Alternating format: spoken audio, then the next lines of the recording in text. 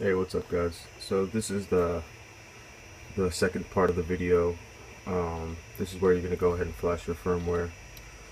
So basically, if you using an ANET, you probably need Skynet, or if you can access the firmware somehow and get to this value, which is travel limits after homing.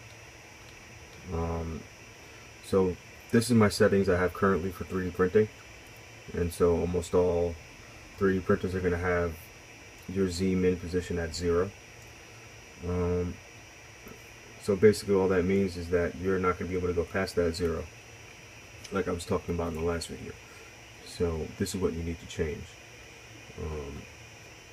So I'm going to change mine to, let's say, -15, and that just means I'll be able to cut down 15 millimeters from 0.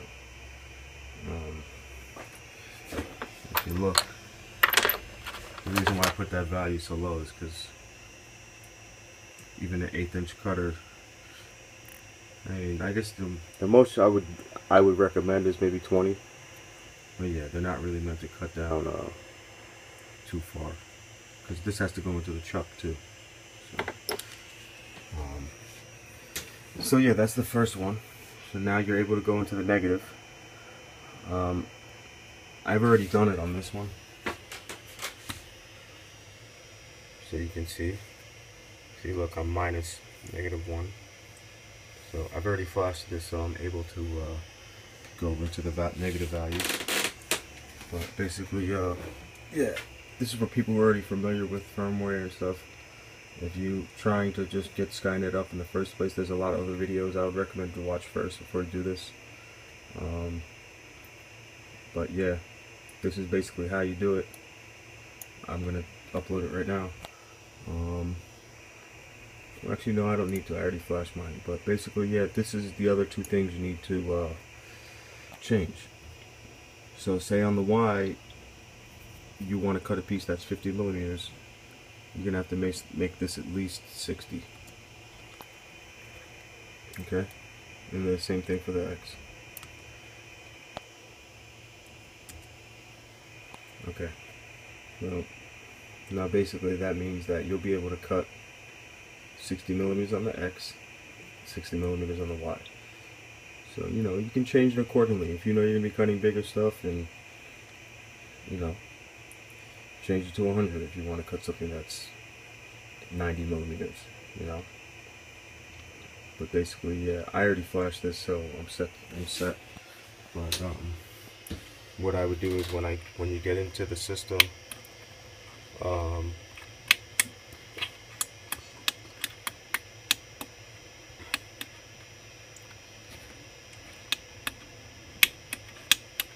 go to prepare, move axis,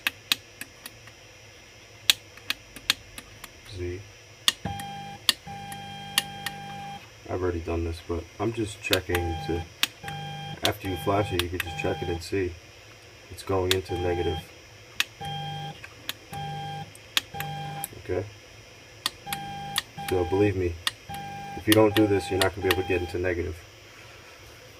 So yeah, that's really the only thing holding you back from getting to those negative values, minus the end stop. The end stop's not going to let you go past the bed, but there's, you know, I would just recommend doing it this way. It's safer, unless you know how to do like reverse coding and you can get your G code to start at +10 and then go all the way down. Like, I know how to do that, but it's not going to work with the way this whole setup works, because basically, I'm going to show it in the next video, but the reset button is what zeroes everything out. So let me show you real quick. I'm going to go move.